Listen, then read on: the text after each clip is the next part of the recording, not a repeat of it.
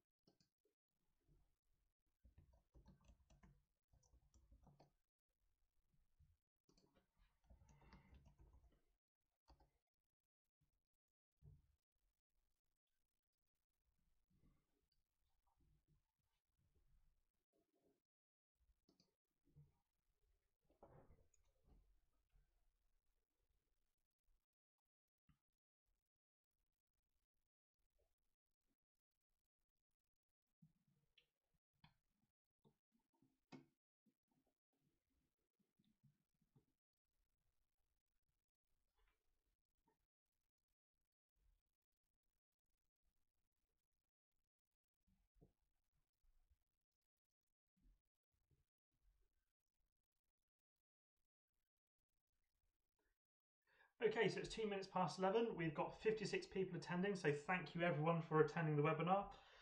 So my name is Claro. Some of you may have heard from me before, may have spoken to me. I'm one of the solutions architects here at Purdicom. So I specialise in RUCKUS predominantly, but I do touch on other products such as the WatchGuard. You may have heard me before. So let's begin. So the agenda today is basically going to be a RUCKUS ICX switching overview, Q&A with live demo. So we've taken all of the questions that you very kindly submitted, and we'll be showing you those later on and giving you the answers to those questions. Please feel free to pause and ask any questions as we go. This is an informative format, an interactive format, so please do stop at any time.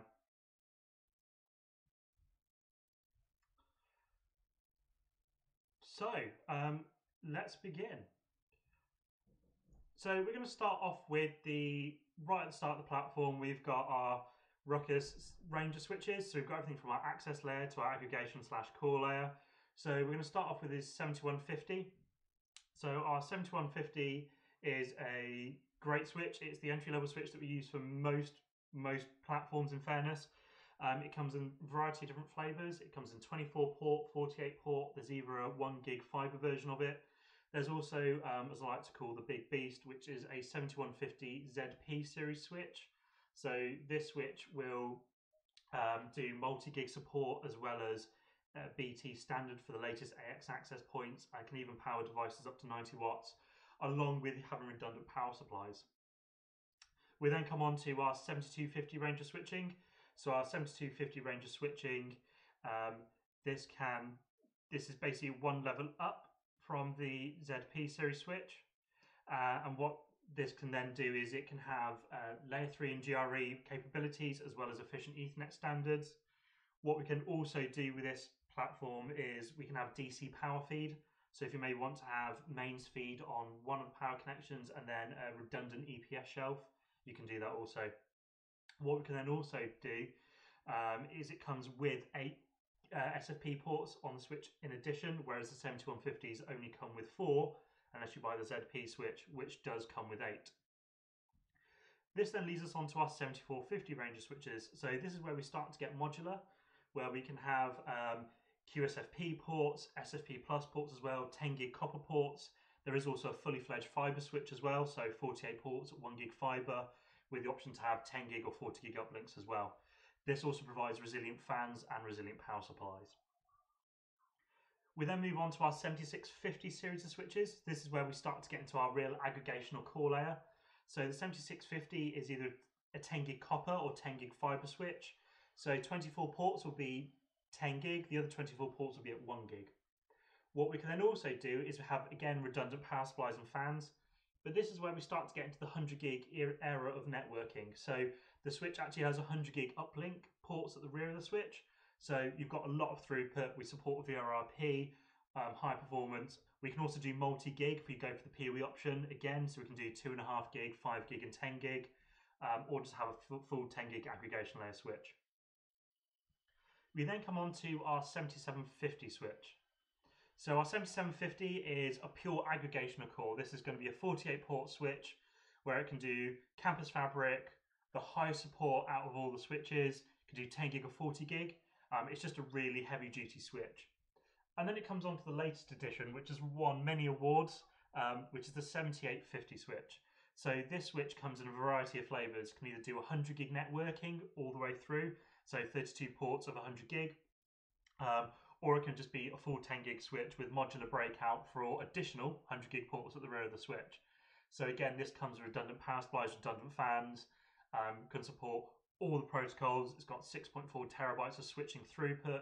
It can be stacked. There's no area where Ruckus can't slot a switch into from the very beginning to the very top of the switch stack. So then we go on to our traditional core and access layers. So other vendors, and I obviously am not going to vendor bash, so I can't name them, will tend to recommend you go for a chassis type solution. So what are the problems with this? Well, you've got a complex networking architecture with too many layers and too many interactive links. You've got many different points of management.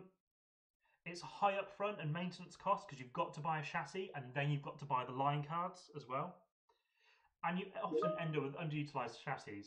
I'm sure we've all been there. We've gone to swap a network out. We've looked at the chassis and gone, you've only got 2 line cards in here, but that's taking up 6 or 7 years worth of space. It's inefficient and it consumes a lot of power as well. The other problem is that with a lot of chassis, you have to upgrade in bulk, which means you have to replace the entire chassis at times when you want to go to the next upgrade path, which isn't really ideal and it's quite expensive. So what Ruckus believe in is a collapsed core and aggregation layer. So we will collapse all of those chassis switches down into just one flat layer, so core and aggregation. Why is this beneficial? Well, you get a lower upfront capital investment. We can scale out and pay-as-you-go networking because all the switches can be stacked.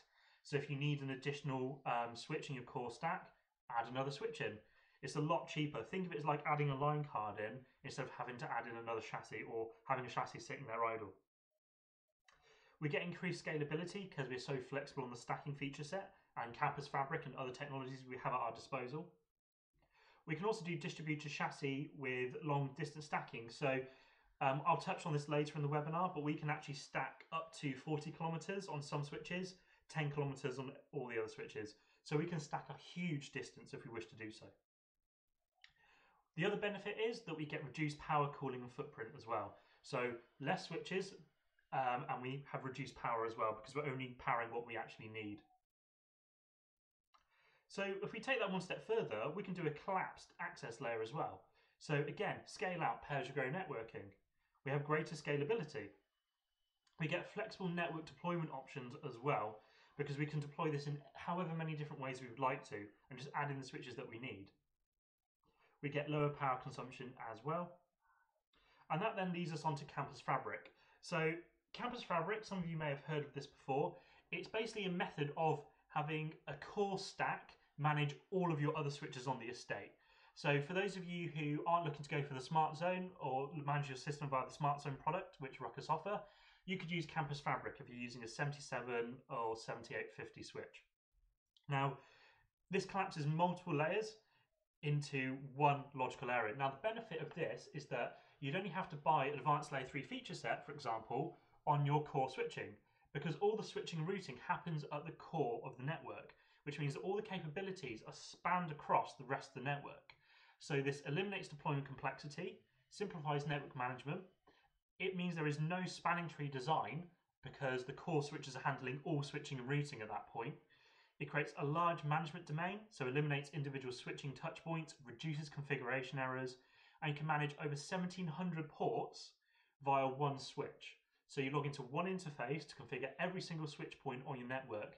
No longer do you have to remember the IP address of every single switch. You just have to remember the IP address of your core switching, which hopefully everyone can do quite easily.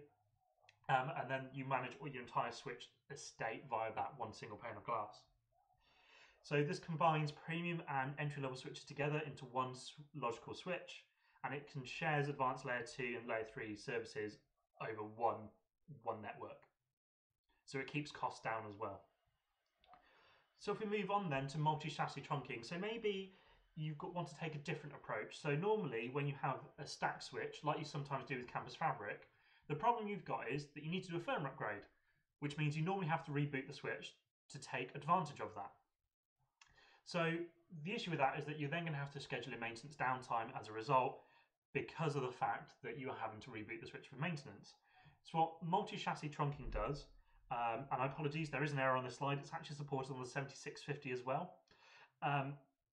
Range of switches means you can actually have two independent switches, they're treated independently, but every other switch on the network, it acts as one switch. So all of your edge switches have a link aggregation group or LACP group connecting to those other switches, and it makes it look like they're a single switch. Now this is beneficial because you've got no single point of failure, you've got integrated loop detection because you're using lag groups across the entire switching estate. The other benefit is you can upgrade the firmware on, say, the MTC switch 1 or MTC1, and then all the traffic is going to be diverted to MCT switch 2. Once MTC switch 1 has had its firmware upgrade complete and it's reloaded back and ready to go, traffic resumes as normal, shared between the two switches, and it's an active-active configuration. So then you can then upgrade MCT switch 2, and again it's going to happen that all the routing is going to be handled solely by MCT switch 1. So you've now got no downtime, and you can do this live in any deployment, and you won't notice a single ping drop. So it's really easy, sub-second failure detection and allocation of traffic, and no one notices any difference. I've deployed this in insurance companies, and I've also deployed this in hotels, big, large hotels where they can't have any downtime. And one of the tests is the IT manager literally putting the power cable out the first switch and making sure that you can still do a video call. So it's a really powerful way to actually design your core network, and hopefully gives you some food for thought. Yes, it does require mesh topology, so you do have to use link aggregation, so you do have to have an LACP group in play, and you do have to have a connection to both switches in order for that mesh topology to function.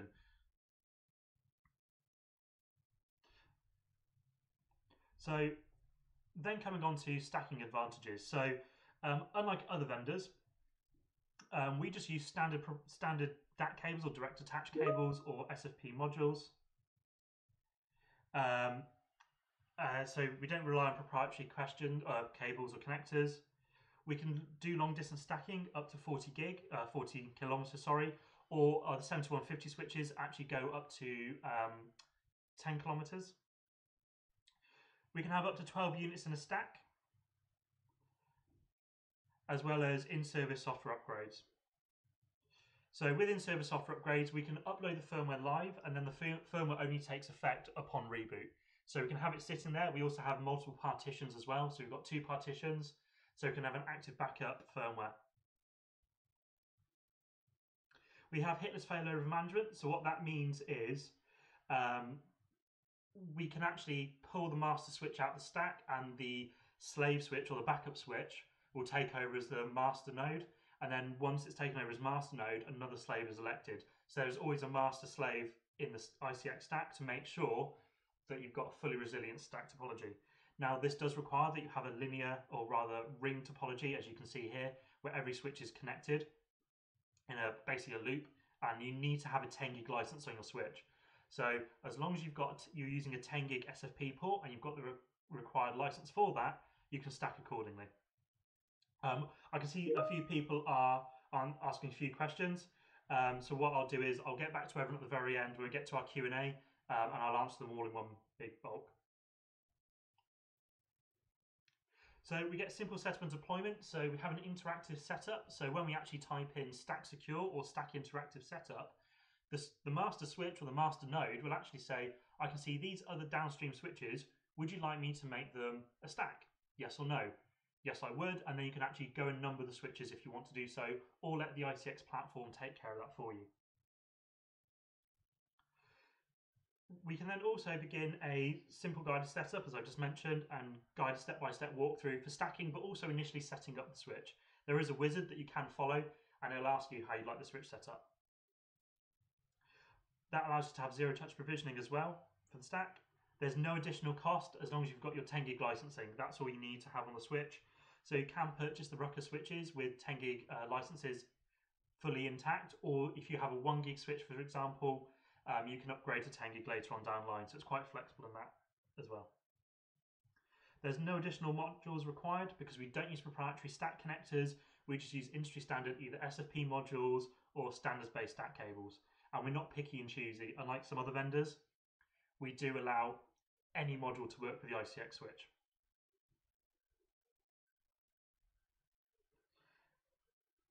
So why do we care? Well, we get greater scalability, reduced costs. We use no stacking cables. We use standard SFP modules and licenses as well. Simpler management, flexible deployment, and high availability as well. And again, we can do long distance stacking up to 40 kilometers. So another product that we've got in our arsenal is we can actually do VPN from the 7450 switch. So this is one of the few switches in the world where it actually has a hardware dedicated IPsec VPN module. So you have one per stack. You use hardware assisted AES 128 or 256 with IKE v2 encryption. We can actually support up to 100 tunnels per module. We obviously support IPsec support. We have 10 gigabits throughput for the IPsec tunnel, and we're fully FIP certified and Suite B compliant, and we operate with any standard IPsec implementation. So you may want to use this in a few use cases. So one of them being that you want to have different VLANs or different subnets routed back to your corporate head office, but you've got a really cheap router at site and it can't handle VPN connections. Okay, well, allow the 7450 to be your core switch and allow it to form the VPN connection back to your office.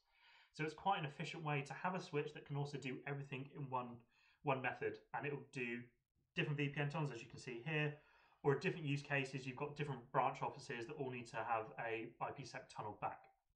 So it enables secure connectivities, and the branch offices can access the resources centrally without you having to worry about purchasing a firewall or have a really expensive firewall to manage all the traffic.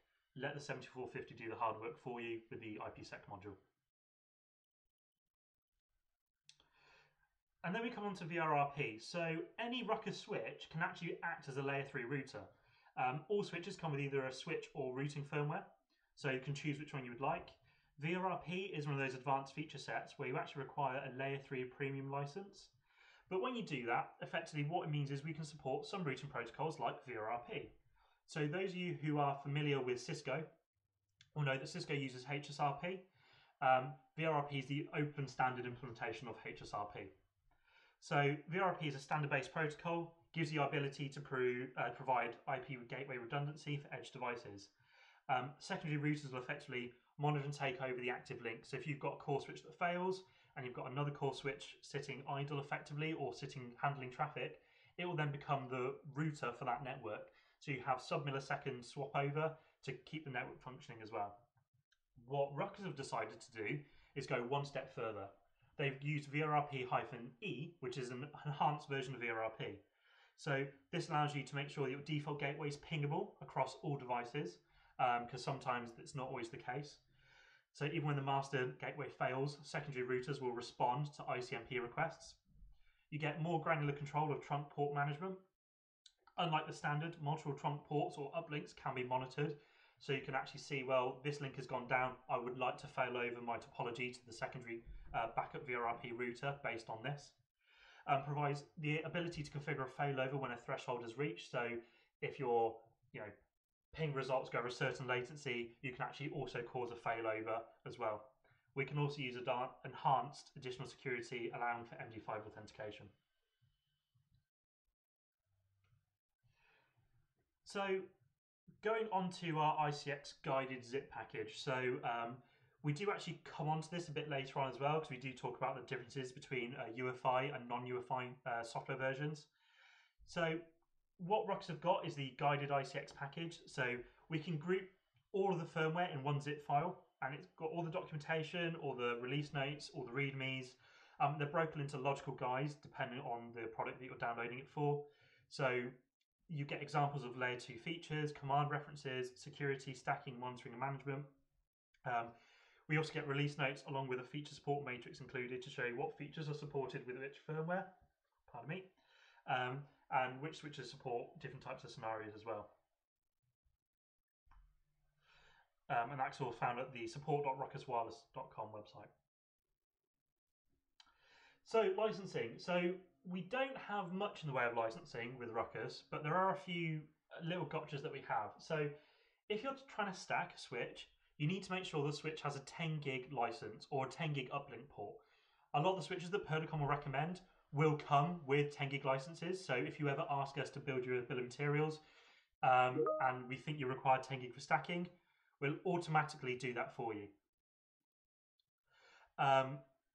So that's a nice thing that we can do. Now, it's a permanent license and can be pre-ordered and pre-installed onto the Ruckus device, or you can order it separately after delivery. What we also allow you to do is we allow you to test licenses. So for 45 days, if you want to test VRRP or test a different feature set which uses a different advanced layer 3 feature, or you need a 10 gig license, you can actually self-authenticate, put the license code in, or rather use the license command, and it'll actually give you 45 days worth of access to trial that license. Now, the 10 gig is a little bit weird and wonderful. The 10 gig, although you do need to have a license for it, it actually doesn't revoke after 45 days. But if you do raise a Ruckus support question, the first thing they're going to look at is whether you have the required licenses on there before they can assist. So it does allow you to provide some testing as well. So pay as you grow. So as I said, you get port on demand. So if you need to upgrade to a more feature set later on, you can upgrade your port speeds. You get layer 3 base licenses. That is actually available on every switch out the box. Every switch can do layer 3 base license. You can then upgrade to a layer 3 premium license. This is where if you need VRRP, OSPF, all the really advanced layer 3 feature sets. You then can also do premium MaxSec, so you can do max security as well. So Q&A. So I'm going to do the Q&A which I've got in front of me on our Teams message that my lovely assistant Carla is posting for me. And then we'll go through the other questions that everyone's provided for us. So in what types of deployments is Campus Fabric recommended and not recommended? So there isn't really a best place for it. So obviously there's a limitation on how many switch ports you can manage. So you've got 1700 switch ports, which equates to I think about 32 switches. So anything more than that, obviously Campus Fabric wouldn't be able to manage. But I've seen it deployed at campus universities. So it can be deployed everywhere. The one thing to note is that with Campus Fabric, it can't actually be managed by the SmartZone platform. So if you're looking to use the SmartZone platform, which we'll come on to and do a demo of on this webinar, then actually I probably wouldn't use Campus Fabric in that sense, because you can do a lot more with a single pane of glass that is in the SmartZone. Does the Iris software add the 10 gig license if you are stacking? Great question. So Iris will actually automatically try and choose the right switch for you. So if you try and form a stack link in Iris, Iris will say that you don't have the required ports. So it'll actually try and upgrade the license anyway and add it to your bill of materials. It is worthwhile checking because they are still working on Iris and making it a bit more intelligent.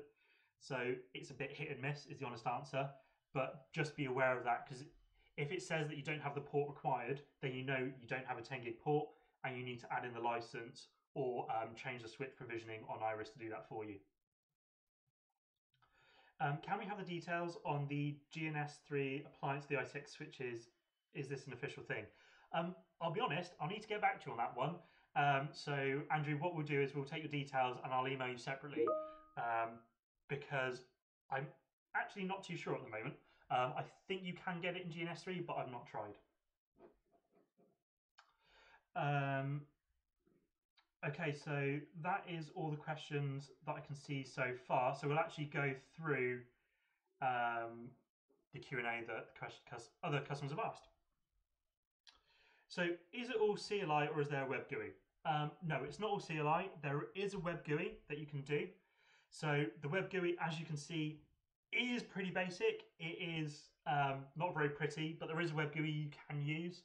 We support HTTP and HTTPS, and you can disable HTTP if you're security conscious as well.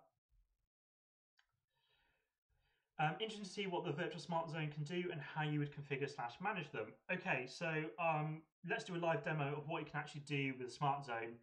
So bear with me, I'm just going to swap over to that now. So hopefully you can all see my screen. So this is Ruckus Unleashed, but I'm going to go to our smart zone platform.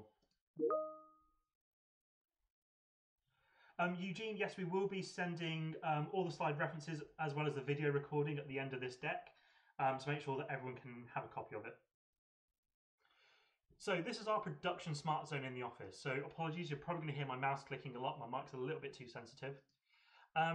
So here's how we manage our switches. So you can see we've got all of our Purdicom switches, and we've also got a warehouse switch.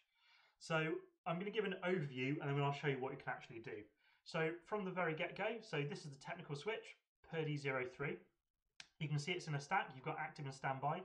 You can see how many ports are up. You can see how many ports have been flagged and how many ports are down or disconnected. We can then scroll along. Ooh, if I can bind this back again. So we can actually scroll along and see how much total PoE we have available. So we're using 473 watts out of a possible 3000. So here we can see the PoE utilization. We can see the uptime. We can see the firmware level of the switch. We can then also see any default gateways that we've got configured in addition. But what we can then also do is look at our configuration. So in our configuration, we can actually add VLANs, so we can actually view the different VLANs we have available. So if I would like to modify VLAN 10, for example, I can modify VLAN 10. At the very bottom, it's going to allow me to decide my untagged ports or tagged ports. I can schedule the configuration for later. We can also then enable DHCP snooping, spanning tree, rename the VLAN if we wish to do so. What we can then also do, bear with me, is create a brand new VLAN. So let me just cancel out of this for the moment. And we're going to create a new VLAN here. So it's going to appear down the very bottom again. So you can provide the VLAN ID, VLAN name, port configuration, and choose which port it's going to be applied to, and decide when we're going to schedule the firmware. We can also then copy configuration to a switch or copy from another switch as well as doing anything switch specific. So we can actually go onto the switch itself and modify something specifically on switch 3, enable jumbo frames, allow it to be a DHCP server if we wish to do so. We can implement an access control list as well. One of the features that I really do like is the backup and restore. So not too long ago, I had to change all the usernames and passwords on the switches, and I forgot to write down what the password was. So what I actually did is I did a config restore.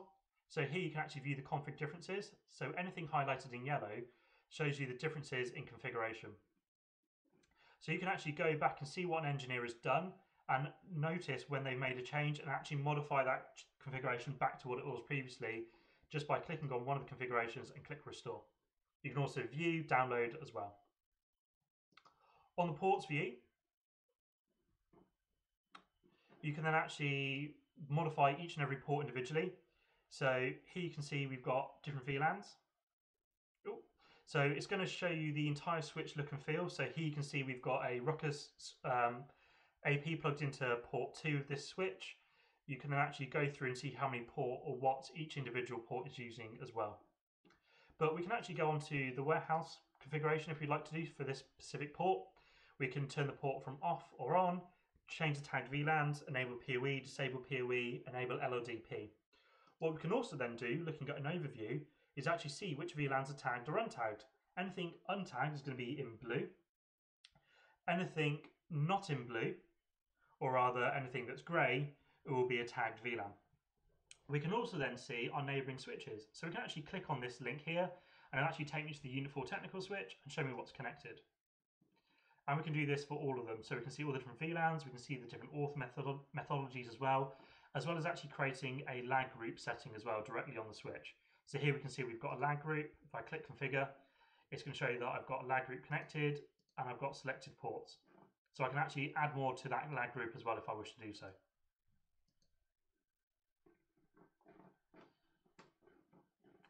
Okay, so moving on to the health status. So, okay, the health status is pretty boring, but we can see our CPU, our memory utilization, if any of the fans have an issue. So if there's a power supply that's plugged into the switch but disconnected, it'll actually flag an alarm in the smart zone and tell you that you've got a power supply disconnected, so you can actually go and monitor or modify what you need to. We then actually look at traffic as well. So we can look at the last 14 days worth of traffic. So it's going to be quite low considering that none of us are in the office, we're all working from home. But you can actually see how much data have you been using over a certain point of day. You can also see, for example, that we've sent over our link to the warehouse, 4.8 terabytes of data. Sorry, that's not the warehouse, that's actually our main uplink. So we can also look at any alarms and events, as well as looking at LODP neighbors. So this is a really handy feature because we can actually see what APs we've got connected from Ruckus, the firmware that they're connected to. We can look at the local port as well and see which port it's connected to, as well as device name. We can also look at any LODP neighbors. So here you can see we've got a Cambium switch, which we use for testing. We've got a VoIP phone. We've got our demo ICX switch connected as well. We can also see the local ports and remote ports of where it's connected. So it gives you a full overview as well. And we can also pick up any firmware that they've got on those devices if they're displaying that to us. We can then also look at any wired clients. So we in the office actually use Radius authentication and MAC authentication. So we can tell you the authentication type, the device MAC address, the port it's connected into, whether it's done MAC authentication or client authentication, and whether it's in the right VLAN. Okay, so one other thing we can do is actually look at the system. So we can actually do a general overview configuration. So if we have a brand new switch that we would like to auto deploy, what we can do is create a common configuration element for it. So we can create a common configuration. We can type in the DNS, type in AAA, create any AAA servers we would like to log in, whether that be local or Radius configuration. What we can then also do is do any model-specific configurations. So again, this is before, this is ideally for those types of switches where you've got the same kind of switch going in and out all the time. So 7150, for example, you can actually configure, create the ACL, create the VLAN, and the switch will automatically pull in this configuration every time, providing it's a brand new switch fresh out the box. So I'm just going to switch back to the questions for now. I'm interested in the PF or ZP switches. Okay, so we have a couple of switches. So I've just done a comparison between the 48PF and the 48ZP 7150 range, because these are the most common ones that we sell a lot of. So, you'd like to know about, sorry, we have got another question about, would you like to know about firmware downgrade procedure? So you can actually downgrade the firmware via the Smart Zone as well. So if you need to downgrade it, you can schedule the firmware as well as downgrade the firmware and schedule the time of day that you'd like to do that. So that's all fully capable from the Smart Zone platform. It's effectively just injecting the CLI command into the switch and doing it for you. So going back to our question about the switching, so we've got the 7150/48PF only comes with 4 times SFP plus ports, whereas the ZP model comes with 8 times SFP ports. The PF series switch comes with 48 times 10100 1000 PoE plus ports, whereas the 7150 ZP comes with 16 multi-gig ports, as well as supporting 802.3 BT, so 60 watts and even 90 watts of power, as well as having the rest of the ports being 10100 1000 capable ports in addition.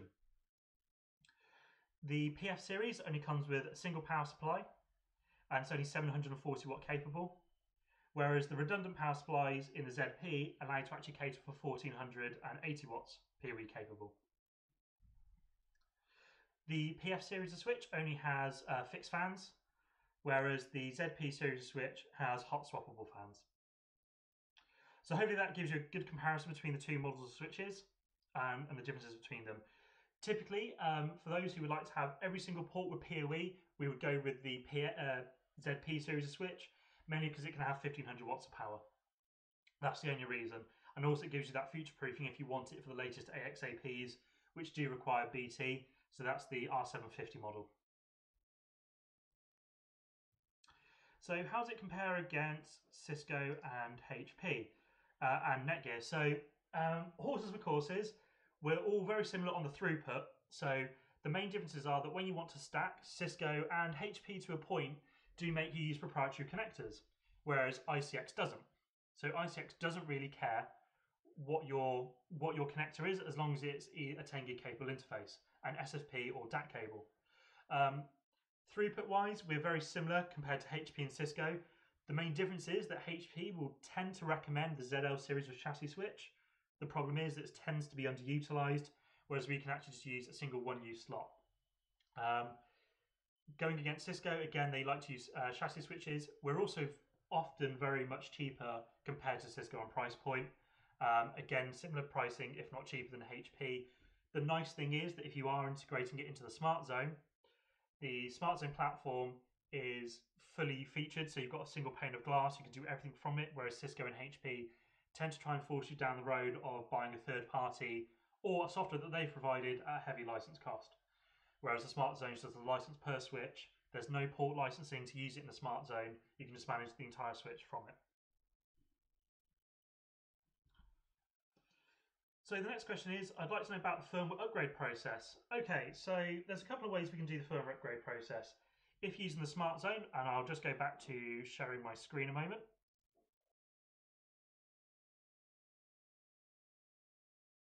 So the firmware upgrade process is really straightforward. So you would literally go on to switch 03, go on to more, click on schedule firmware, choose a firmware you would like, so 8092A for example, switch a router, later, select a time of day, and then click OK, and then it will do that for you.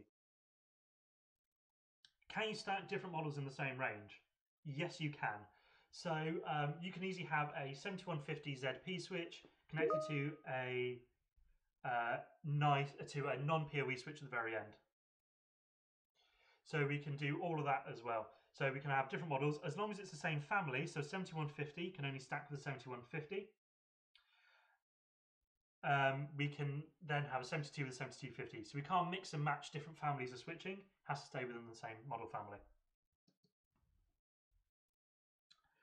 General instruction on how to configure ICX products. So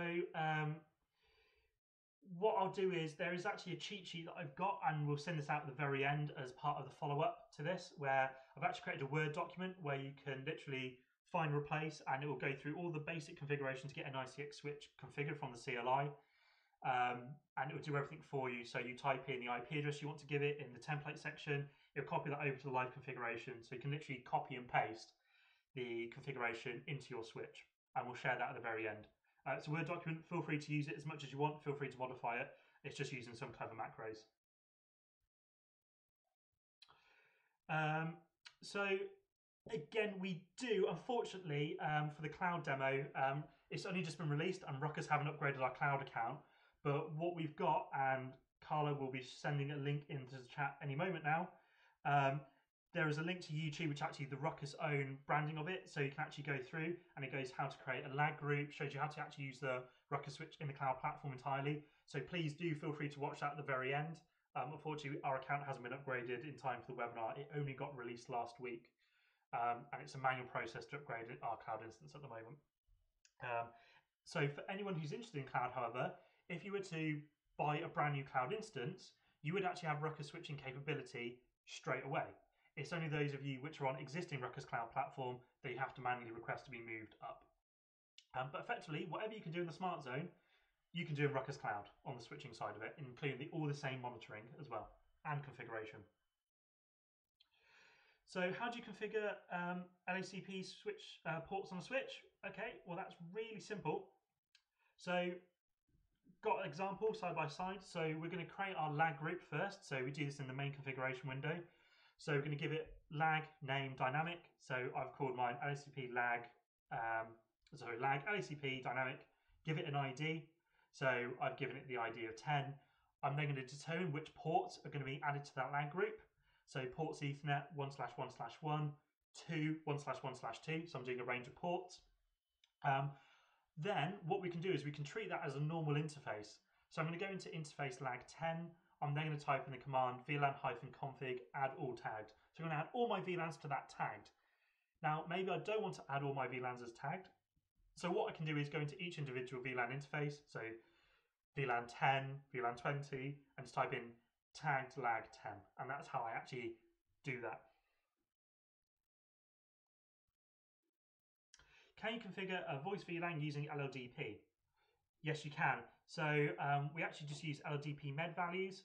So the one trick that you've got to be aware of is you need to have LLDP run enabled first and foremost. So you type in LLDP run in the main configuration.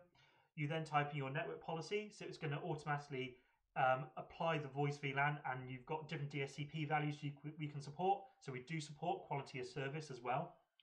And we're going to apply that to the VLAN, and then we're going to apply that to the Ethernet ports. And then we can also do the same for signaling as well. So there's obviously no point capturing the voice quality of service packet if we're not going to capture the signaling packet to know when to start and stop the call. Can quals be set for VoIP? We can. Now this is a really nice one. So you actually just have to type in voice VLAN and the VLAN ID if you're using a voice VLAN. If you're not and you don't have one set up, that's fine. You just need the command trust DSCP. What that means is we're going to honor any DSCP packet we have or we see. I'm going to simply send it all the way down the line. So we can support our 802.1p header and quals packet, and we'll just pass it straight down the line. Can the configuration be visible by the Unleashed software? Yes, it can. So let me just share my screen again, and we'll go and do a live demo of the Unleashed platform. Unleashed demo in the office. It's just going to log in. So here we can see our switches. Now the nice thing about Ruckus Unleashed is that it automatically detects a switch and asks you if it can join the network. So this is in the office, our ICX demo switch. This is a switch it was connected to previously, and it's going to say, it's pending to join. Would you like us to join this to your network? Yes or no?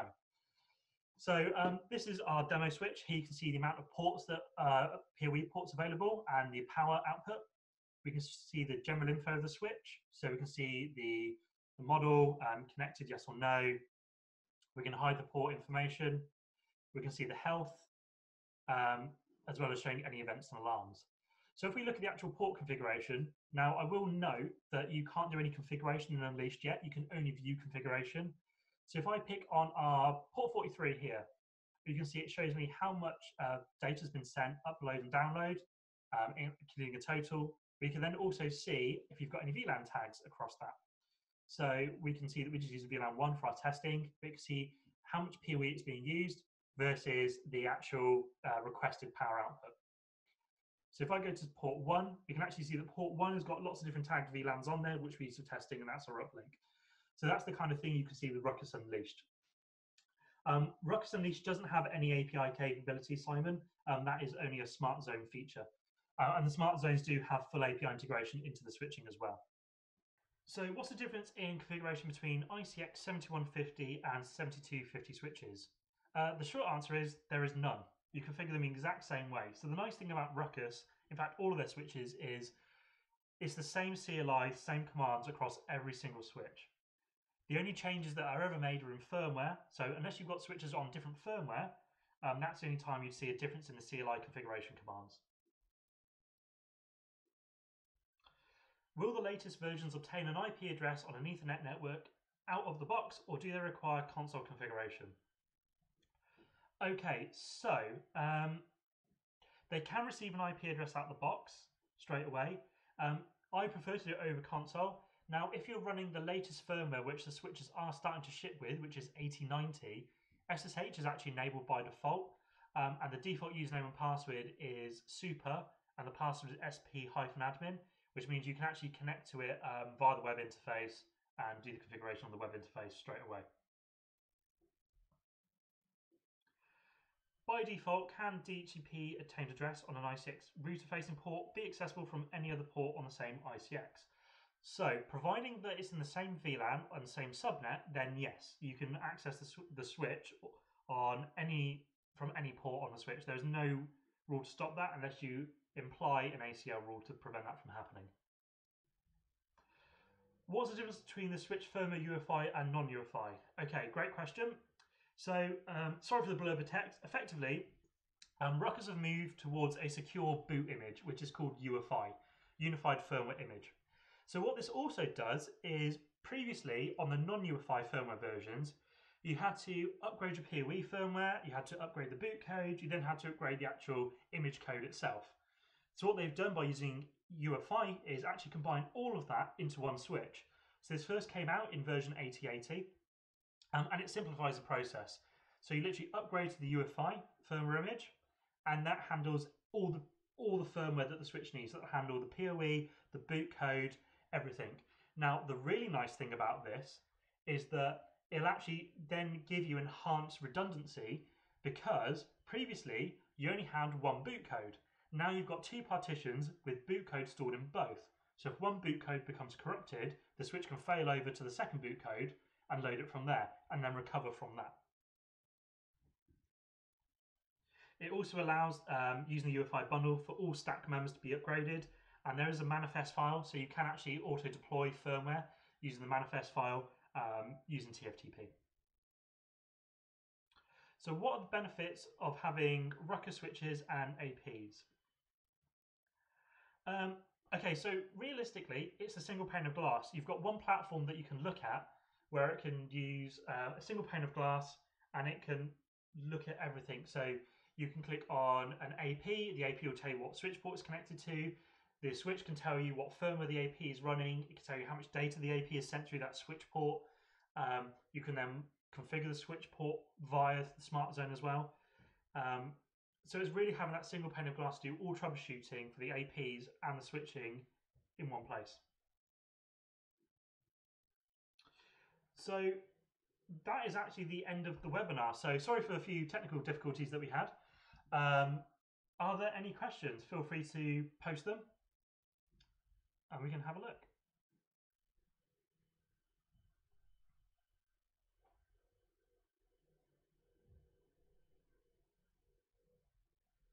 So okay, so I'm going to start with what training does Purdicom offer. So we're actually the only training centre in the UK that is certified to teach ICX switching as an accredited course with the exam at the very end. So it's actually myself that does the ICX training, and we go through all the feature sets in depth. So we go through campus fabric, multi-SASE trunking. We do live lab demos as well. So we'll actually get you to play with the switches, build a stack, for example, and really get hands-on. So the account managers can actually reach out to you and let you know how much that costs, but we can attend our offices. Or if you have an ICX switch, we can do a virtual classroom. We've done a few now.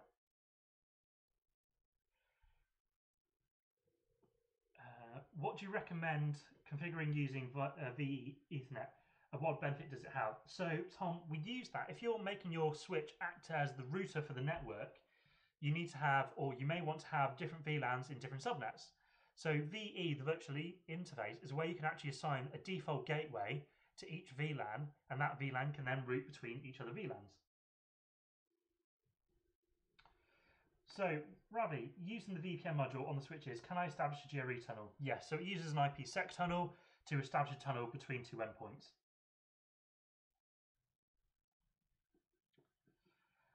Kostas, can you explain a bit on how PoE classes work 1 to 4 on the priorities? The priorities, or rather the classes, are different classes determine different required PoE outputs. Now, what that means is that class 4 will generally say that I need to have 15.4 watts of PoE power, for example. Now, that depends on if it's a ATT.3 AF or AT. Different priorities mean that if you have, say, the switch runs out of power, you can say which ports are guaranteed power at any one time if it runs out. And that's the reason why you would do it. So hopefully that answers that question for you. Joseph, yes. So after this video, we're going to collate the video. Zoom has had a few issues, so we're going to have to recode the video for you all, but we'll send that over to you with the slides as well as the video recording. We'll also answer any questions as well. So hopefully today, if not, it'll be tomorrow. We've just got to work out the issues we've had with Zoom today to actually get recorded. Okay, can you explain switch management licenses and what watchdog support is required for them?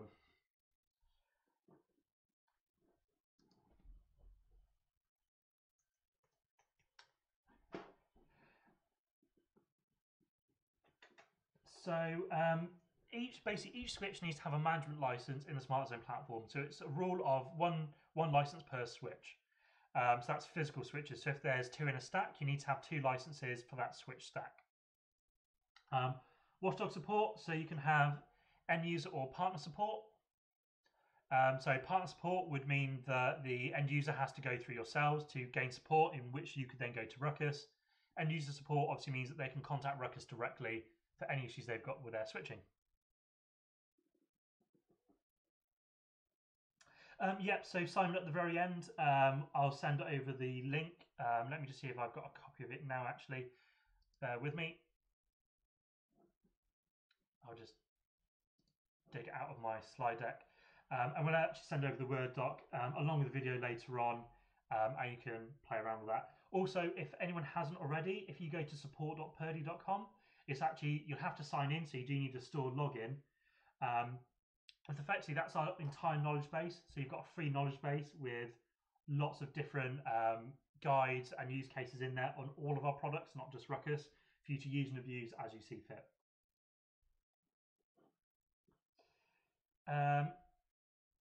Integrating an external capture portal. So you could use CloudPath in conjunction with the ICX platform, and CloudPath would generate the capture portal. It actually uses 802.1x, where CloudPath is being used as the 802.1x radio server effectively, and that can actually launch a capture portal where users can log in, or could use Mac-based authentication. Luca, so on the 7650, could all ports at the rear of the chassis can be used for stacking at 40 gig? So yes, you can actually convert the 100 gig ports to be a stacking port as well. So the 7650 is a bit of an odd switch, and they are actually changing the feature set later on when they're bringing the 7550 switch. So if you're using the rear ports for uplinking, you cannot use the front module, meaning you can't stack. However, if you're using the rear ports for stacking, you can use the front port at 40 gig or 100 gig networking.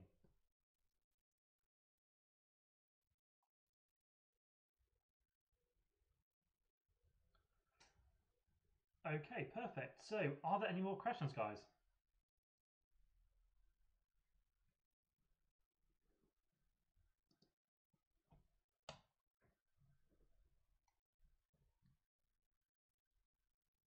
Okay, well, thank you very much for your time. Like we said, we'll get the video over to you later today, if not tomorrow.